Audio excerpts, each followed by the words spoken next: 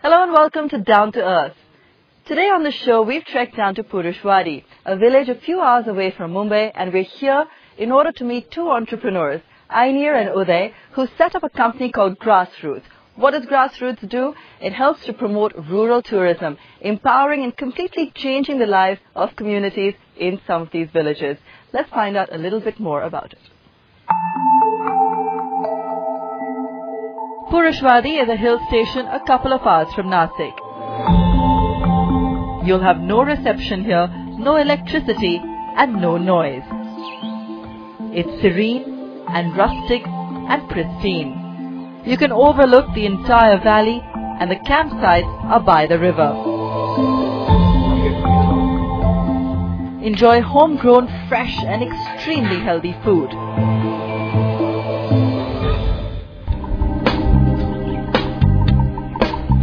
Grassroots is synonymous with Ainir Pinero. Ainir has been involved in the social sector since he graduated and he has never looked back, surviving at times on love and fresh air. He worked with several NGOs before starting Grassroots in an attempt to create sustainable livelihoods. That's where Uday comes in as well. A recent addition to the Grassroots team and a graduate from Harvard Business School, Uday and Ainir are together giving Grassroots the financial shape it needs and envisioning a scale that will help it to reach new heights. Tourism is a great economic multiplier. In fact, the government of India gives a 2.1 multiplier effect with regards to, so every 100 rupees which comes into a local economy with tourism, it replicates it with 2.1 effect. So it's a great economic means of development. But the challenge with tourism is that it's also a great exploiter of communities, socially, environmentally, culturally. So the concept of community managed tourism is trying to get the economic aspects of tourism at the same time with the community in charge of ownership, management and running. You tend to balance off the ill effects of tourism. Uday, when you first met Ainir and actually discovered this whole concept, what did you think of it? Because rural tourism is also a space you've been interested in and hasn't been explored too much in India yet. No, you're absolutely right. I left banking to actually work on a business plan to do rural tourism. And my concept was slightly different because I wanted to own the whole product and the whole experience. And over 2 years of exploring it, and I had several chats with Ainir while writing the business plan, I realized that there's significant operational capital challenges to the whole model that I had. So then I actually came here, and well, the overarching concept behind rural tourism was that people come to India, they'll go and see the Taj, they'll go to Agra, they'll go to Goa, they'll come to Bombay, have a big night out. But no one really takes the time to immerse themselves in the true India. Most of India is in the villages. And this is something that even me, after having lived in Bombay for all my life, hadn't really experienced rural India.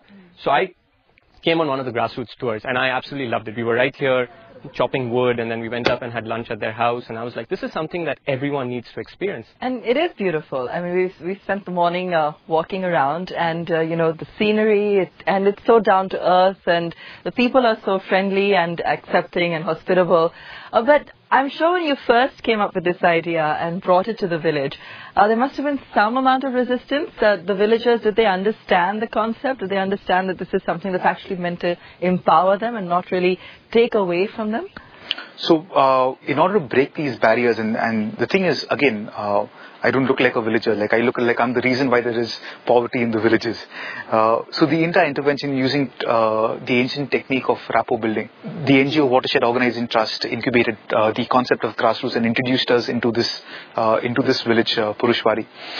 It was because of their rapport building with the community. They've enabled us to meet with the decision makers and with the trust that they have had with the community. The community was at least willing to listen. But the challenge always was, because it's a new livelihood, is because it's something new.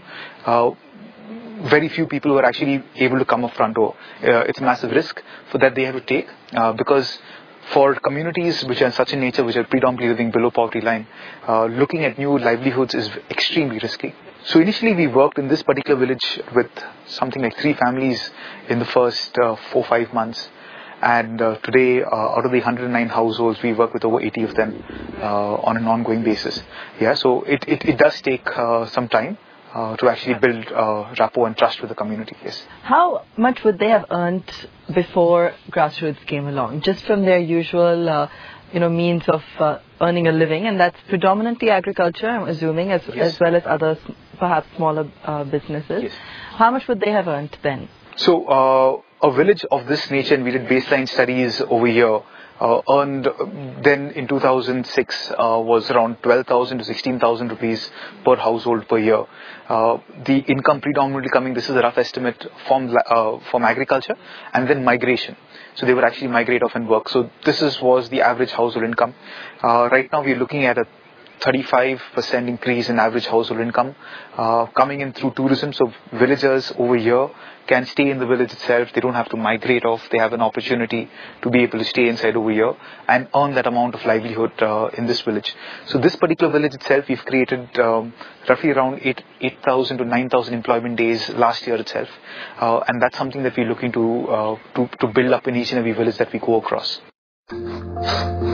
Hirabai is one of the village women who has got means to employment through grassroots. She prepares meals in her home for tourists. पहिला म्हणजे आमच्या गावामध्ये व्यवसायच नव्हता. शेतीचं काम करतो, बाहेर गावाला मजुरीला जायला लागत होता आम्हाला. आणि आता म्हणजे मजुरीला जातातच, परंतु मग वेळेत काही असले महिला काही घरी राहतात, म्हणजे मग ते घरचं आवरून शेतीचं काम आवरून आणि पाहुणे सुद्धा जेव घालते. पाहुण्याला जेवाय दिल्यानंतर मग चिया नाश्ता आणि मग जेवण, त्याचे मग पैसे महिलाला मजुरी म्हणून मिळते, कुटुंबासाठी पैसे खर्चायला होतात. The village men also work as guides. Dattare works for grassroots and also trains guides in nearby villages.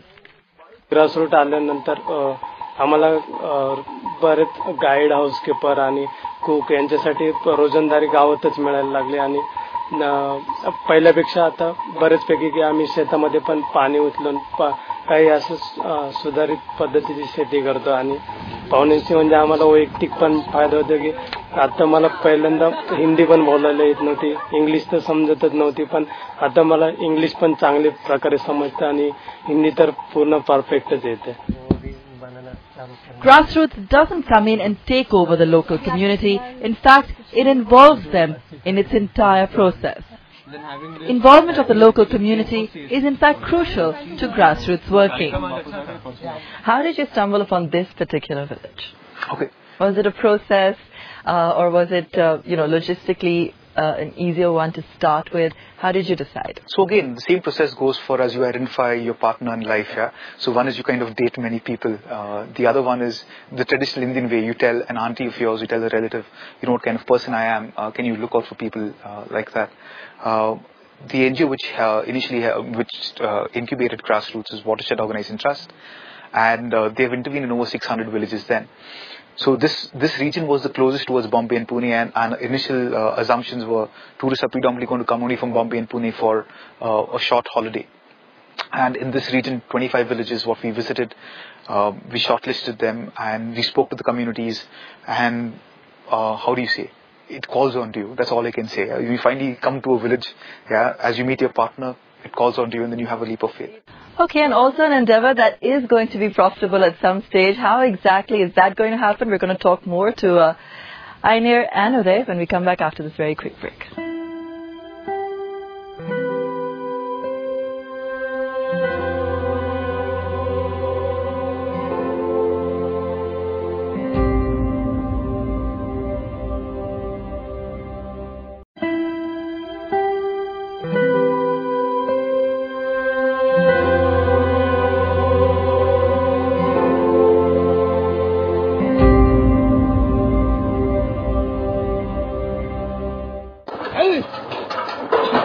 As you can see, I'm getting the full tour here in Earth-Grassroutes of the village and all of its clothes. When you spend a day at Earth-Grassroutes, be prepared to be busy. You can go for a swim in the river, for long treks. You can indulge in activities like chopping wood, picking up huge boulders, or simply spending time with the villagers discovering their life. Plowing fields, pounding rice, or watching the village women cook for you. Or if you're really ambitious, you can also spread cow dung. I never thought I was going to have so much fun. Yesterday, seeing the kids playing, like how it is from in my country and how it is here. Also, well, interacting with the family while having dinner and lunch. Here it's so quiet and peaceful, so I'm really enjoying this experience. The photo opportunities at Kurushwadi are so amazing because it's on top of a hill, but at the same time there's plenty of flat land.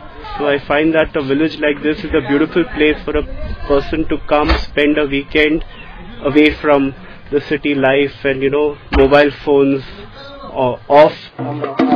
Grassroots is also seeing interest from corporates, schools, and even professionals.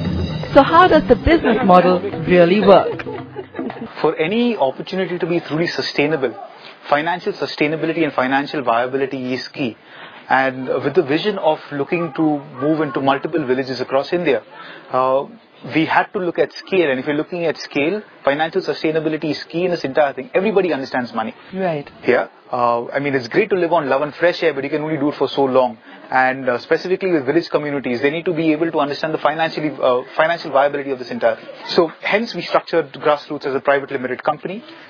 We predominantly partnered with NGOs as a means of introducing ourselves to village communities. Okay. But after that, the entire intervention is based on the ability of the community to be able to serve tourism as an opportunity of livelihood, and it works in an entire commercial model after that. So what are the opportunities for income? For the villagers, what's the incentive? So villagers who here own money through three modes of service. First, the women and youth work as guides, housekeepers and cooks, and that's one direct approach of income. Secondly is they are owners of the land which we put up a campsites on, so they earn money through rent from the village community. Third, the village committee as a whole manages tourism inside, for which they get access to something called the Village Development Fund. Now these are direct forms of income. There's also another form of income which is coming into these villages, which is huge in terms of merchandising. Villagers are able to sell off their own produce to tourists. So be it their own farm produce, and which tourists love. So be it their rice, their pulses, their own handicrafts, their honey which they get inside, and they're able to sell their own art forms. And they're able to get a much more value for than they actually go to the market. Now the villagers are also looking to be more entrepreneurial. They're actually looking to set up small shops around the village, to charge a fair price to tourists, and also maintain quality. So these all are different forms of avenues coming into the village communities. So it's a very low capital requirement business, is that right? Yeah. So what are the kind of projections you have? Where do you want to take this? I mean, you just take this particular village, for instance, and see the growth, or, you know, taking off from that, what's the kind of potential you see over the next few years? You know, I think the real growth is going to have to come from scale, because each village, by virtue of the amount of tourists that it can handle, the amount of camps that we can build, has a limitation inherently. We are working quite hard with a very cool architecture firm to change our campsites and get the infrastructure up to par, so that there's no questions asked about that aspect of it. So which is why the capital requirement, once that is put away, it's going to be a homogeneous product across all our villages. But I think the real growth will come from scale, which is why we actively try and network with a lot of NGOs and try and see who's in a village that suits our requirements. And another way that we're trying to do it is find people who have land banks or have a plot of land near a rustic village and is willing to try and see if there's something that we can work with them towards. For this entire key, see, the entire key in what we call this is called as sustainable tourism occupancy. These villages have own life of their own, and we need to be able to balance the number of tourists who can come, or outsiders who can come to a village without irreversibly damaging their entire. So our footprints need to be reversible, and towards this takes into account how many people have come in the previous year, what's happened to the change in community with the income coming inside, talking to the community, can they handle more, and things like that. So as Uday said, the only for us to be able to grow is we have to be able to replicate this model into several other villages. The other growth factor which comes in is also in terms of diversifying our product portfolio. Yeah, and that's something that we've actually been able to do. So we started off with tourism, where people come to these villages, plow the land, catch chickens, milk goats, climb up a tree, okay, and it's fun. when we've now got into educational programs for schools and colleges, wherein a lot of school children want to understand what's a Gram Panchayat. I mean, they've studied it in school, okay, but they finally come over here and see what's a Gram Panchayat. We've had international schools who come inside, and you know what, it's great to learn about rice, and we teach them the story of rice. People come and harvest rice. But the third thing, and which is what we see is the biggest growth factor for us, is what we call as a rural induction program or a rural understanding program, which we tap with FMCG companies like Unilever, Marico, be it banks, international and Indian banks, to get an understanding of what are the challenges and opportunities in rural India. So it's exciting, but it is an uphill task. We're going to talk a little bit more to Ainir and Uday about some of the challenges that they've had to deal with when we come back.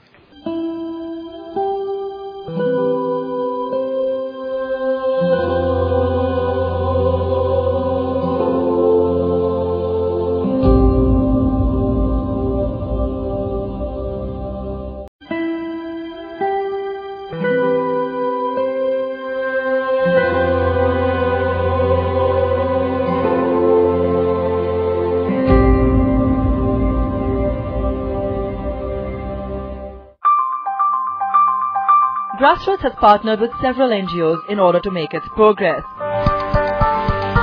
NGOs such as Watershed Organization Trust and Population First have helped Grassroots make its connect to these villages. Other NGOs have worked as incubators for social enterprises, such as Unlimited India, which helped it connect to peers in the field, or Dasra, which has really guided it in terms of financial plans and funding. When Grassroots attended the Dasra Social Impact Program, while they had relationships with the communities they wanted to serve and a model in place, unfortunately the financial viability of that model was still at the very early stages. They were living month to month in terms of paychecks, and in fact many of their staff had not been paid, and the communities that they were wanting to serve, the impact that they were creating through their current business model was still fairly limited. From joining the program, we helped them think about different strategies, both in terms of outreach to bring more tourists into rural India, as well as pricing options, enabling the community to create greater impact, and grassroots initiatives to have more of a sustainable venture in place. While Grassroots' goal is to create impact within the community and be financially viable, they're very concerned about the impact tourism has on these villagers and villages in India. Therefore, Grassroots makes it a point to limit the number of tourists that come to these organizations and villages on a monthly basis, enabling the village to be a village for most of the time. True to its vision, Grassroots does maintain the sanctity of the village, allowing only a certain number of people at any given time. But it has plenty of other options for those willing to indulge in rural tourism. You know what, I was asking you earlier, in fact, that in the monsoons it must get really tough, to set up the campsite and so forth. But I think the nature of the business is seasonal, right? And you have lots of different activities happening in different locations, different villages. So tell us, where should one go at which time of the year? Actually, I think that's one of the highlights of, and the most fun that we get out of organizing these as well, because there's always something or the other going on. So the simple ones are during the rice harvesting season, you can come and take part in the rice harvest. But since you brought up the monsoon, my favorite part of the year is when the fireflies are out. And that happens as it rains and stops. So it's actually probably one of the most popular events that we host amongst through the calendar year.